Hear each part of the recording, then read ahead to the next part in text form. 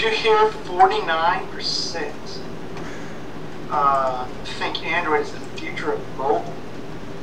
As things stand right now, that's the case. There's too many. Of course, I honestly look at mobile right now like the PC market was in 1985. I hope it's like 30-30-30. Maybe WebOS or BlackBerry or honestly, Windows Phone, and no, I want more competitors. Not. No, we didn't get into this because we just ran out of time when we were doing Tech Babble. But I honestly want to see it be a 2020-20.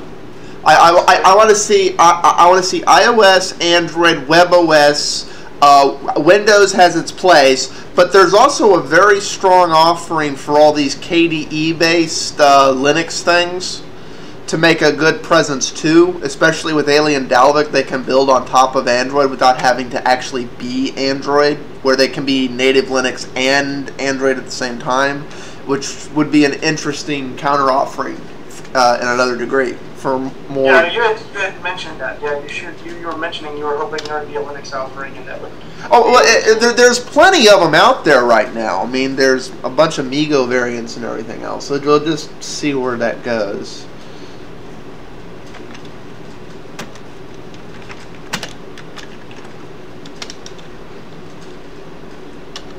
APP in the Apple Works.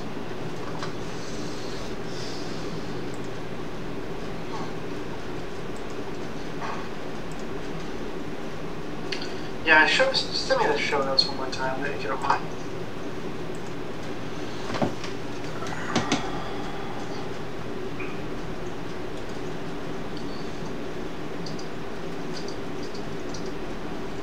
Begging you out. Adding you back. Yeah. Like, because I can't resend it. I have to take you out and add you back.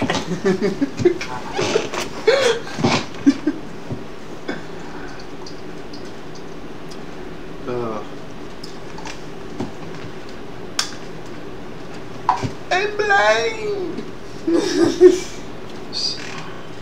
Where are we at here? Okay. Okay. We're good. Okay, I think we'll skip over the first one since we've kind of already covered that. Which one was the... Oh, hold on, I'm not for you in just a minute. Which one are you referring to? The earnings. Where? The quarterly. Oh, the quarterly, yep. Yeah, it's... What's this? Ex-employee of Apple. I put that in there before I fully read it. Basically, that's the mother of all misleading titles. What that's really about is a former Apple employee who doesn't work for Apple anymore is basically disclosing more about the inner workings of Apple. And that was the byline made to, catch the article and the keywords and the stuff. It's like, he made the comment offhandedly, Tim Cook could be the next president. He has the charisma, but probably. I don't think he has. And what's really funny is if you actually read and listen to the comment, he's saying, of course, he doesn't have any of the political clout. So, in other words, he can't be.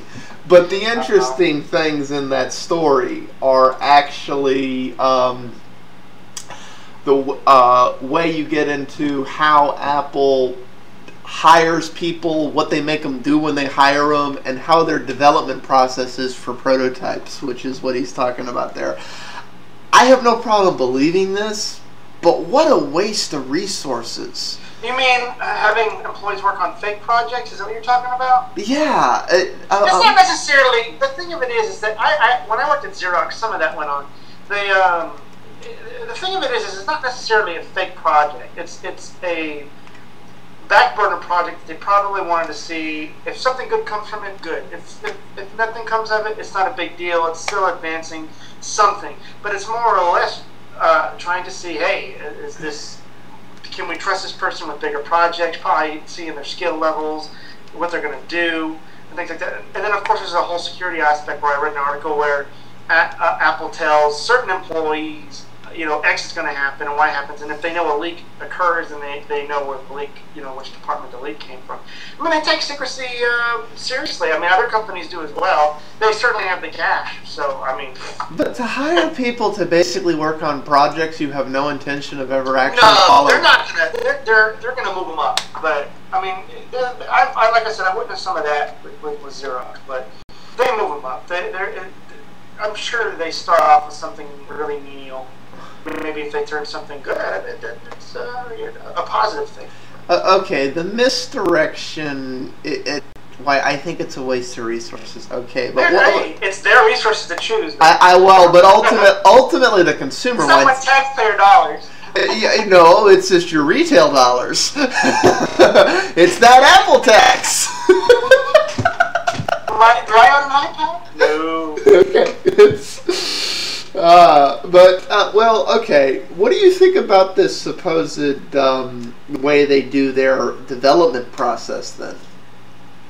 According to the same article? Yeah, towards the bottom half of it. Basically, we've heard about the black rooms, the no window, the sign. Okay, that I get, because, I mean, you can really, if there's a window, you can stick a laser against it and hear everything that's going in.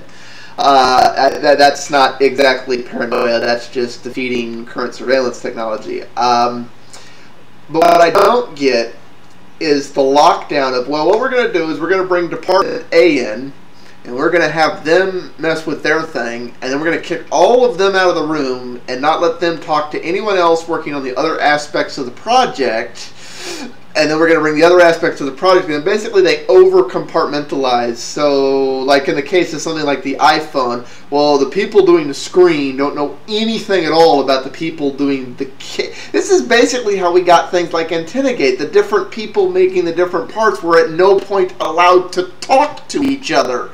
They got to focus on their one little tiny part. I don't know how well all this works, because the leaks from Apple have some of them, have proven to be true. So, all this lockdown, maybe they need to relook into it. Well, and honestly, especially when you're developing hardware or total package solutions like Apple does, I mean, you want the different pieces talking to each other. Oh, well, our piece is going to do this. Does that interfere with your piece? And I agree sort of with what Apple does. I wish other companies, I don't want to say wish, but I think other companies could benefit from withholding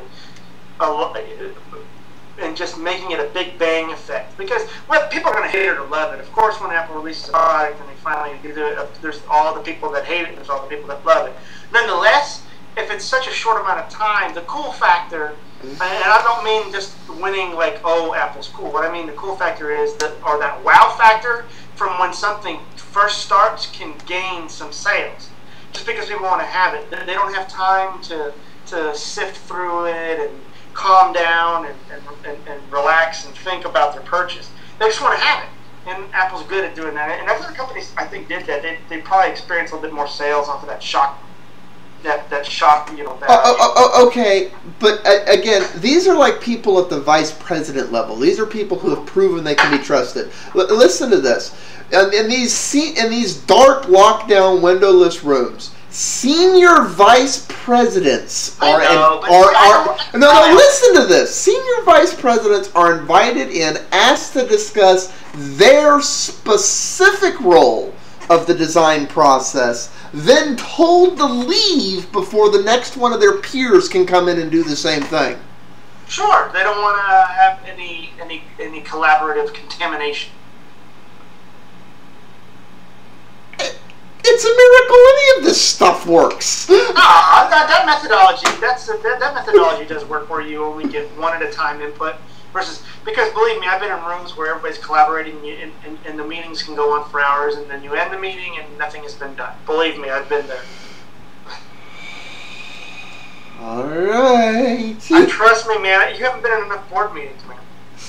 No, I've adamantly avoided the corporate structure my entire life because I find the entire absurdity of it counterproductive. I used to, I wish I could say, I don't want to say the company, but we were doing electronics record housekeeping, basically for patients in their system, and they're really big out here.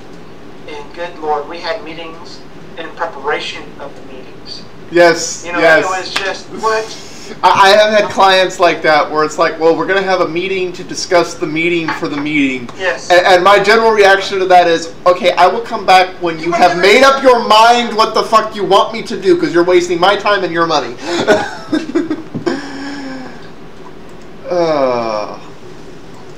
Okay. You know, Apple reminds me of Willy Wonka in the candy factory with the extreme gobstopper type effect. Yes, everlasting gobstoppers. Yeah, what is it? The everlasting gobstopper.